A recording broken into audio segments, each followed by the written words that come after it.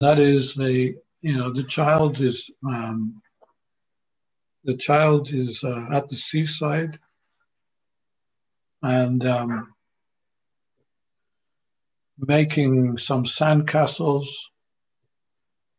and no matter how big the sandcastle may be and how much attached the child is to that creation that it's made, the tide will eventually come in and destroy it. Time and tide waits for no man. Следующая аналогия, она приводит в пример ребенка, который играется на берегу моря или океана, и он играет с песком и строит очень красивые большие замки на песке. Но нет разницы, неважно, насколько большим будет этот замок или как сильно будет ребенок привязан к своему творению, так или иначе волна, она унесет и смоет с берега этот замок. Как говорится, что время и прилив, они никого не ждут. Yeah, another example similar is the child is watching the mother in the kitchen cooking, and the child said, "Mommy, Mommy, I want to cook too." So, because the child is insisting, the mother has to try to, arrange something for the child.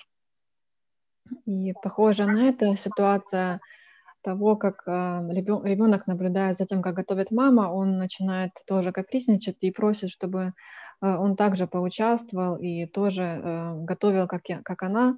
И видя нетерпение ребенка, мама вынуждена что-то придумать и как-то его занять.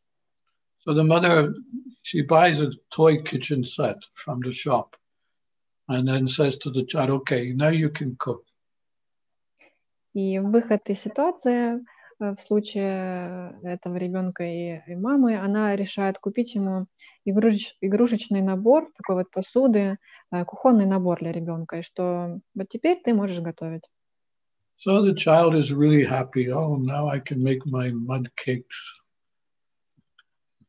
И ребенок, он очень доволен, что теперь он может готовить и создавать свои собственные блюда.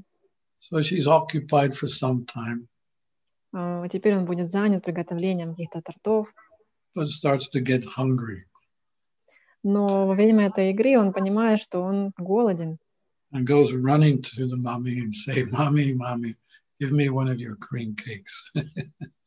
Но и когда он проголодался, то он первым, что он делает, он бежит к своей маме и говорит: «Мама, дай же мне один из своих вкусных тортиков».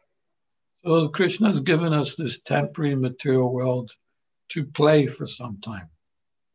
И также Господь, Он предоставил в пользование этот материальный мир для того, чтобы мы временно удовлетворили свои какие-то желания. And we're doing so many activities here. Мы занимаемся таким большим количеством разных дел. Until we develop an understanding that actually, it's okay, but I'm getting hungry. I'm not in my right place. I need to go back home. Мы вовлекаемся в всевозможную деятельность до тех пор, когда мы все-таки понимаем, что это не то место, где я должен находиться, и как в этой истории с ребенком, что вот мы голодны, и нужно искать другое решение.